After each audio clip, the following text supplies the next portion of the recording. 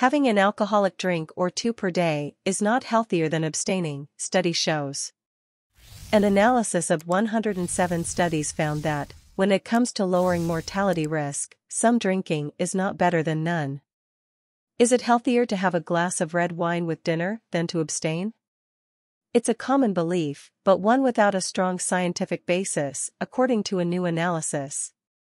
Researchers at the University of Victoria pulled the results of 107 studies involving more than 4.8 million participants and determined that, compared to lifetime non-drinkers, people who drink moderately, less than 25 grams of alcohol, or fewer than 2 drinks per day, did not have a lower mortality risk. Tim Stockwell, a co-author of the analysis and researcher at the University of Victoria, said the evidence for health benefits has become increasingly weak when it comes to small amounts of drinking.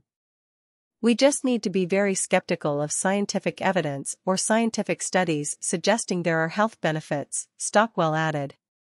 Dr. Noelle Lockant, an oncologist at the University of Wisconsin-Madison who wasn't involved in the research, said she often sees patients who believe a drink or two could be good for them.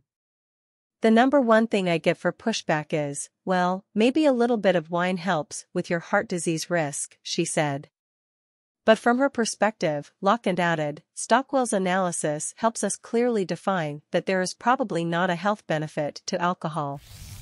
However, the new analysis did find an increased risk of death among people who drank 45 or more grams of alcohol per day, about 3 or more drinks.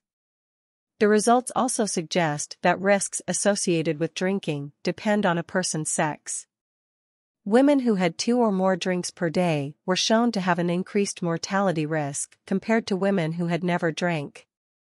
Meanwhile, men who had 3 or more drinks per day saw an elevated risk compared to male lifetime non-drinkers. The most likely, obvious explanation is that women's bodies process alcohol differently.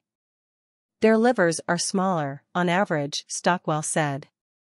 Another factor, though, is that men, on average, drink more than women, and because they have more tolerance to it and are metabolizing it more efficiently, that can also give the appearance of relatively less harm per unit of alcohol. The glass of wine notion didn't appear out of thin air. Some previous studies have suggested that people who drink moderately are less likely to die from heart disease or other causes than people who abstain from alcohol or drink heavily. Emanuela Gakadou, a professor of health metrics sciences at the University of Washington's Institute for Health Metrics and Evaluation, said her own research has shown that small amounts of alcohol are associated with a lower risk of ischemic heart disease and stroke. Stockwell's analysis, Gakadou said, definitely is not showing that small amounts of drinking are harmful. One reason for the discrepancy between the new analysis and past research is that Stockwell and his team excluded people who had quit drinking. Given that it's fairly common to stop drinking due to health problems or the use of certain medications, incorporating such individuals into a study could skew results and give the impression that abstaining from alcohol makes people less healthy. They make the people who continue to drink look healthy by comparison, Stockwell said. Researchers who study the health effects of alcohol agree on at least a couple things. For one, binge drinking, defined as having 5 or more drinks on one occasion for men or at least 4 for women, is not healthy. Second, experts generally agree that it's difficult to make public health recommendations about alcohol limits based on the current evidence. The World Health Organization declared last year that no amount of alcohol is safe for one's health.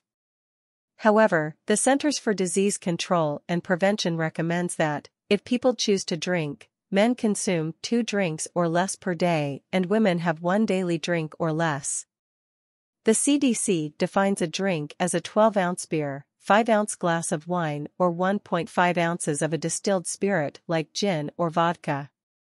But both Stockwell and Lockant said that when it comes to cancer, any alcohol intake could raise your risk. Alcohol has been a level 1 carcinogen for as long as we've been listing carcinogens, Lockant said. It's on par with things like smoking, UV light, hepatitis B, and human papillomavirus or HPV. Lockant added that she is concerned by the recent rise in alcohol intake among women in the U.S. The number of women who report having heavy drinking days, defined as consuming 4 or more drinks within a couple of hours, rose 41% from 2019 to 2020, according to a survey from the Rand Corporation, a nonprofit think tank. Alcohol use is just skyrocketing after the pandemic, especially in women, Lockant said. We're doing more liver transplants for alcoholic hepatitis, which is acute alcohol poisoning to the liver, than we've ever done. But Gacadou said that as a general principle, people who drink in moderation shouldn't worry too much about health concerns. If you drink responsibly, and you drink a small amount, I don't think people will have to feel guilty about it, she said.